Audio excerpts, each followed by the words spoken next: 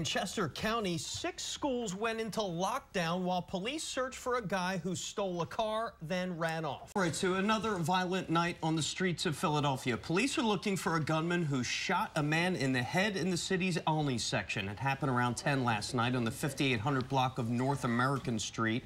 Police say the 29-year-old victim may be brain dead. Good news there, John. Thank you, sir. Well, with the beautiful weather we're having, many people are ditching the 9 to 5 for some early beach time. Let's go to Fox 29's Sean Tobin live in Ocean City. Lots of folks playing hooky today, Sean, huh?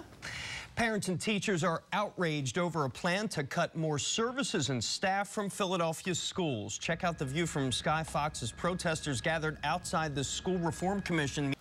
7:06, the man accused of throwing hot coffee on a donut shop employee will be in court today. It happened back on May 8th at the Fresh Donut Shop in Southwest Philadelphia. You remember this. The store's surveillance video recorded the entire incident. We begin with breaking news tonight. A close call for a Philadelphia police officer tonight. It happened here on the 1700 block of Cottman Avenue. Sky Fox over the scene right now. Police say the officer was on scene of a crash when a suspected drunk driver pulled up and hit one of those cars involved.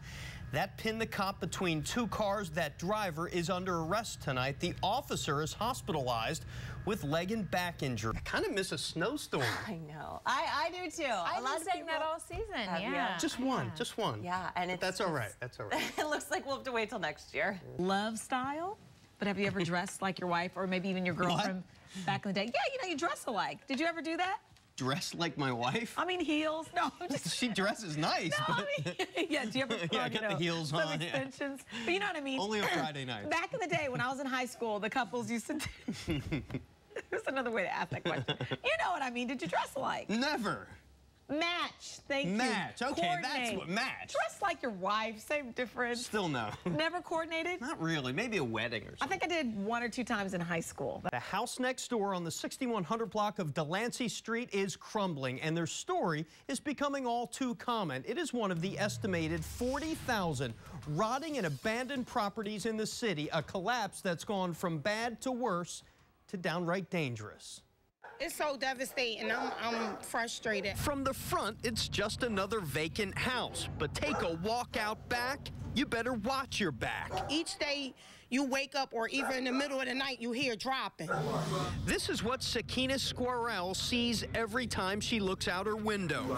An entire wall of an abandoned house has collapsed. The owners moved out 10 years ago, and that collapsing wall being held up by just a tree branch and some cable TV wires is just inches from her home. If that tree wasn't holding it up, that little piece of tree wasn't holding it up, it will be gone. Then there's the raccoons, the rats, mice, and dead animals.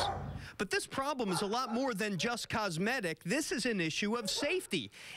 Well, scratch that, when this wall ends up falling, it'll go directly into the bedroom of Squirrell's daughter. Her bed is like right next to the wall, so she can't even sleep in her bedroom anymore. She has to sleep with me. After several calls to the Department of License and Inspections, she called the fire department, who showed up on Friday. The fire department said we need to move. It's an imminent danger that if a rain comes, it's coming right over here on us. L&I finally told Squirrell they will send someone out within 15 days. Frustrated. She doesn't think she has that long. And I start taking pictures down, start moving furniture because I don't want my belongings to get damaged, and then who's going to be responsible?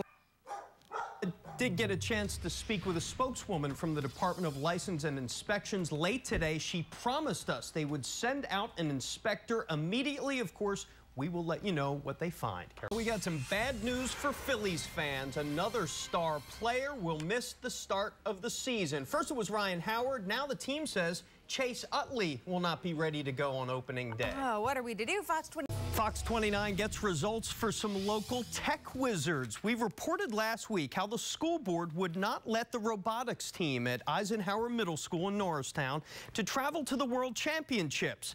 That is until Fox 29 got involved. Our Dave Kinchin is live in Norristown tonight. Dave, some results tonight, but a roadblock remains, I understand. What a little cutie. Aren't they? Both of them. Gosh, that's so darling.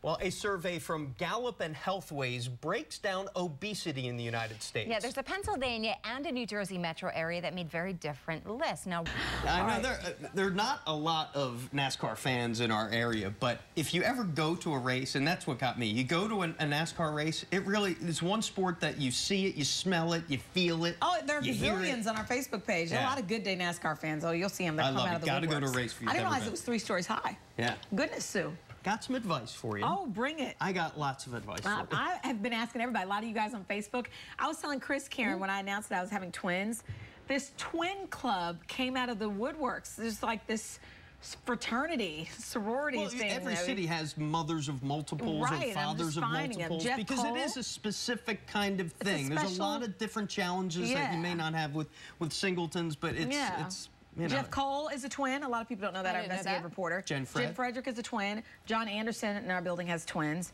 You have twins. We've got some people upstairs who have twins. So bring on the advice. Something's in the water. Yeah. Well, I mean, the best thing is, first of all, get your sleep. You're going to need it. Because you mean want to get it say, now? Yeah, get Let's it now, go see and pictures. even when Did you they bring come, pictures? because I think we have a picture of my Okay, girls. I want to look at them while you talk. That is Eva on the left and Sophia on the right. That was actually taken a couple days ago at the North Wildwood Boardwalk. They're my getting so girls. big. I know. I remember when you And brought them here on Good Day for Halloween. yeah, they were little babies. Now they're going to school in the fall. But I tell you, it's, as much as you want to do things around the house and be with them, you have to get your sleep because for them, they need you. They need your energy, and it's just, and I always told you, don't buy 2 of everything. You don't See, need and I 2 thought of everything. 2 of everything. Are they identical? A lot of people are They're asking. fraternal. Yeah. They're fraternal. And the one thing we have is interesting. A lot of twins, they dress them alike. You did there. Do you do that we normally? Do. I don't like doing that because you want to have that sense of individuality, Yep, but personality. it is cute. It You is get what the it 2 is. girls in the outfits, Yeah. and it's fun. It's fun dressing them. I mean, Jen corrected me yesterday. It was yesterday before.